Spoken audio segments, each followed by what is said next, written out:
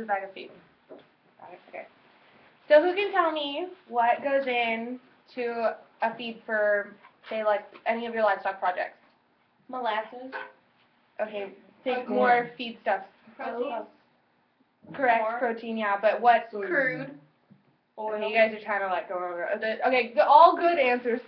Not exactly what I was looking for, but I was looking for more of like the general feedstuffs. So does anyone know what our two main feedstuffs are? One of them is Oats. corn. Okay. And the other one is going to be grain sorghum. So today what we're going to do is we are going to balance a simple feed ration just for two different things. Does anyone know what a ration means? Like the word ration when you're talking about animal nutrition? Yeah. Do you know how much it's for? It's over a 24-hour period. Okay, guys. So we don't have handouts today. Yay! Raise the roof, right? No handouts. Everybody, raise the roof. Wake up, raise the roof. Okay, so I'm going to need you all to pull out your own papers, and we're going to learn how to use the Pearson square method to balance a simple feed ration. Okay? Yes? Everybody good? Paper, pen? Okay. I know some of you guys like to draw really big. If you're going to do that, turn your paper landscape ways so that you have extra room because we're going to be doing a little bit of math today. No. I know. Okay, sorry. So, step number 1 is you're going to draw a square. Now, what am I missing? I'm missing everything. I don't know what my ingredients are. I don't know what I need, right? So, there's 3 things. Write these down. 1, 2, 3. 3 things you're going to need when balancing a feed ration. Number 1 is going to be how many pounds are you mixing for? Number 2 is going to be what 2 feedstuffs are we using? And what is their protein content?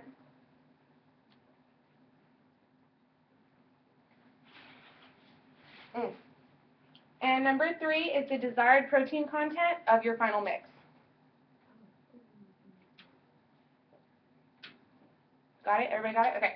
So what I'm going to give you guys is today we're going to mix for 100 pounds. And we're going to mix our 2 ingredients are going to be corn, the desired for your total mix. Corn, and let's do soybean meal. We'll come back to grain sorghum later. Does anybody know the average protein content of corn? 16. Lower. 13. Lower. 10.1. It's about 8 to 9. Good job. So +5, top your favorites, +5. 8%. Okay, so soybean meal is going to be much higher than that. 16.5. Much higher than that. 21. 32. 44. Very pretty close. We're going to 41. use 41% for soybean meal. Who said 41 +5? Carly.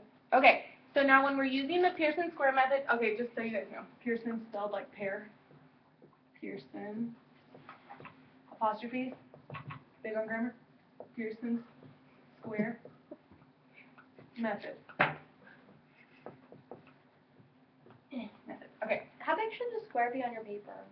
I mean, that's really tiny, but it depends how tiny you want to write, okay? You can use the whole paper if you want, it doesn't really matter. Okay, so, what are we missing? I gave you 2 things. There's 3 that we need. What's the other? Protein content. Yes. So we're going to make our end protein content, our final, we want it to be 16% protein.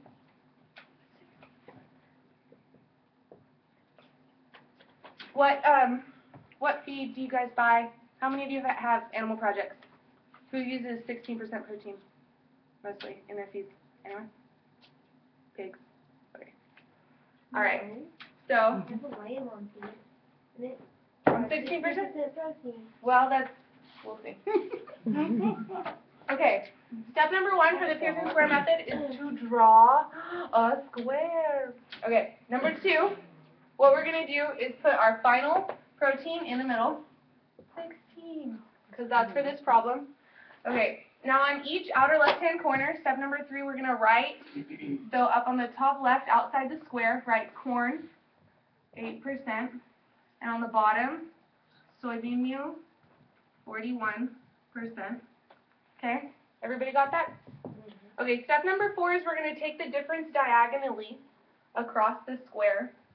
Okay, so you subtract, but since this is less, you can't have a negative pounds. This is going to give you your pounds over here on each side. So 16 minus 8 is 8 going diagonally. Okay, and now this number is bigger, so 41 minus 16 is, help me out. I'm not good at Plus math, or Carter. 25. Okay. 30. 25. 25. Okay, Oh, never mind. Sorry. so, good job. Now what we're going to do, what step are we on? Number 4? 1, 2, 3, yeah, 4. What you're going to do is you need to take your total pounds, so 25 plus 8 is 33. Okay, so this is for 33 pounds, but what's the problem with that? You need It must be 100. We need 100. Good job, guys. Okay, so the next step is you're going to put each number over 33, because that's what we got, all right? And then we're going to multiply that times 100, because that's how many pounds we're mixing for. And I'll tell you in this class, since we're principals, we're going to always mix for 100 pounds just to show you guys the percentages. When we get to, if you guys take advanced animal science later, you'll mix for other stuff. But in this class, we're always going to multiply by 100, okay? So then you're going to divide. Who has calculators? You guys want to? 75. For this one? Yes. 75? No, 7.57. So 76? 7.56. Okay, well, we're rounding up. 6.75. Times 100, 100. it'll be 75%. You could. That's fine. What were we talking about yesterday? Blood pressure? Okay. 8 divided by 33 times 100? Anybody? 75. Wait, what? 8 divided by 33 25%. times 100.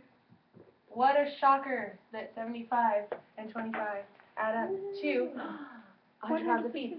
So, when we're mixing for 100 pounds of feed with corn at 8% and soybean meal at 41% protein, to get 16% final protein, we're going to mix 75 pounds of corn, because I know we go across diagonally, but remember we're always going to label the same on the same columns, okay? Or on the same rows. So 75 pounds plus 25 pounds gives us our total. Yay! Squares. Okay. Now, who wants to come up to the board and we'll have the class walk you through it? You will? Okay. I'm right here. All right. I'm erasing everything. They can walk you through it.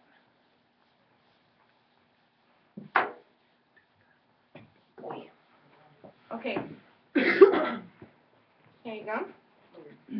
Now, what do we need? I will give you, this time we're going to do corn at 8% and grain sorghum at 9% with a final of 18%.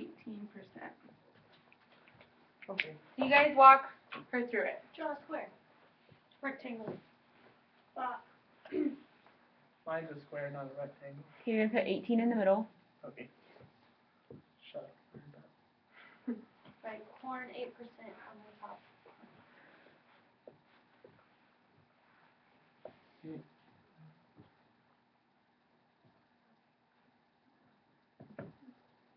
Nine. 9%. Okay. What now? So, Subtract 8 from 18. Down. Oh, okay. Oh. no, that's right. That's That's right. No, That's you're right. And 10. But okay, 10 pounds. stop. I'm going to stop you Pounds. guys for a second. Yeah, these are the pounds over here. This is our pound side.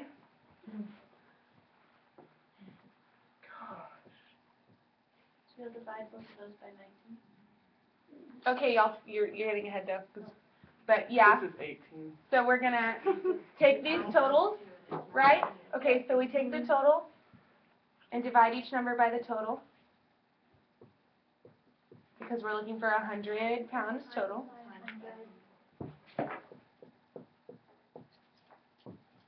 Hey, Mr. Mathewis, Tanner, what is that? 47 on and top, 53. 53 on bottom.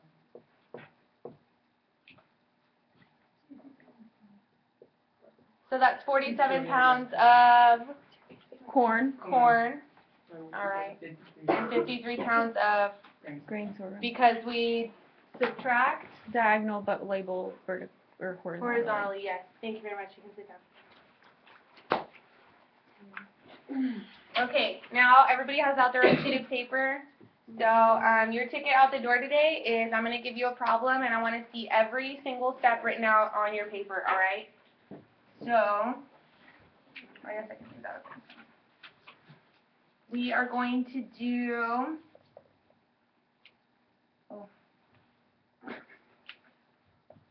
grain sorghum is the same at 9%, and we're going to do, no, let's make it, no. This grain sorghum has more protein. We have 11%. And go back to our soybean meal at 41%, with a final of 18 again. Do you guys need me to leave this up here? Yes. Okay, I'll fix it then. I'm just kidding. It's fine. Well, it's too late now.